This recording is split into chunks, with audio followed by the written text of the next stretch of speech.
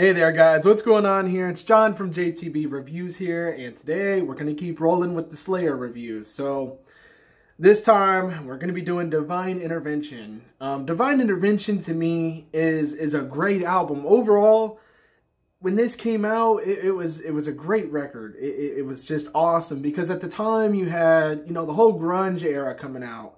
A lot of people were doing the grunge thing, 1994, and you were thinking, like, was Slayer going to go towards the grunge, or were they going to not be as heavy? How is this going to play out, especially with a different drummer? Because this is a record where, Dave Lombardo is out of the picture. He left.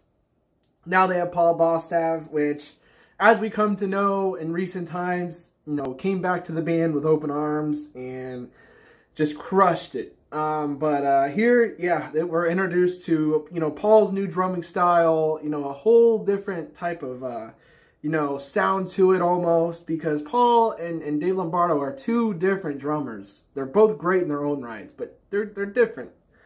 1994, this record comes out. A lot of people say about the production on this one, Tom, apparently he liked the production. And apparently, I think Kerry King said it could have been a lot better, but still, Rick Rubin still producing Slayer, which is pretty sick. Rick Rubin definitely gets a lot of cool, stuff. He gets a lot of cool points for doing this one.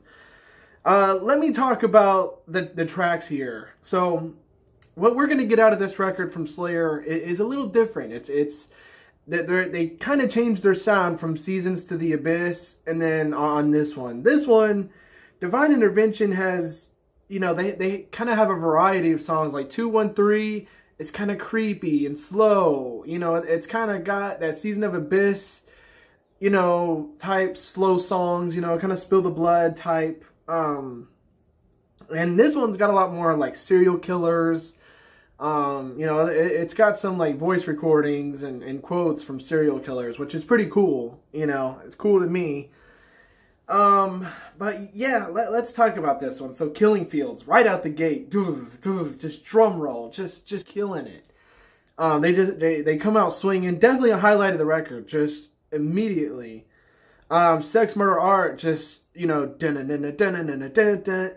just so just iconic. It's just good. These riffs are going to be ones that are just they're really rhythm-y. I don't even know if that's a word, but they have a lot of rhythm to it, and they're kind of like, they're just really good. They're riffs you're not going to ever forget, ever. You're just not going to forget them. Ditto Head, pretty good. Fictional Reality, awesome.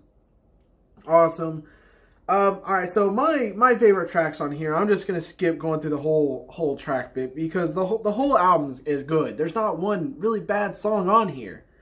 There's not. So, alright, my favorite songs on here is definitely going to be Circle of Beliefs, Killing Fields, 213. I'm just going to throw another one in there.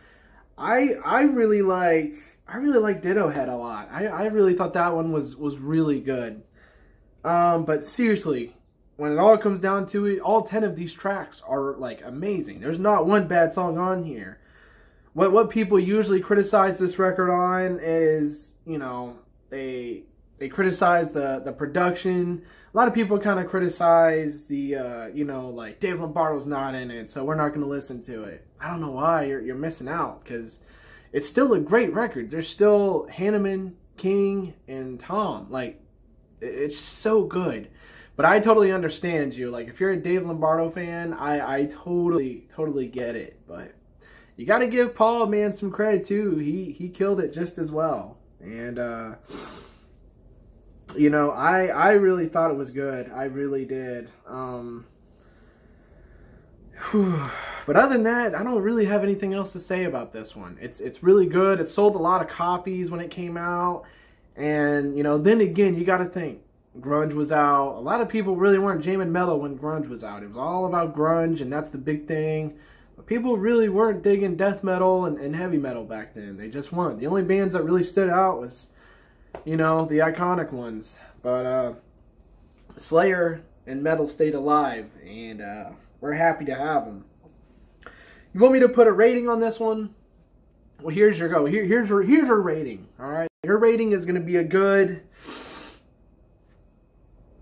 I believe this one deserves a 9 out of 10. I strongly believe it deserves a 9 out of 10.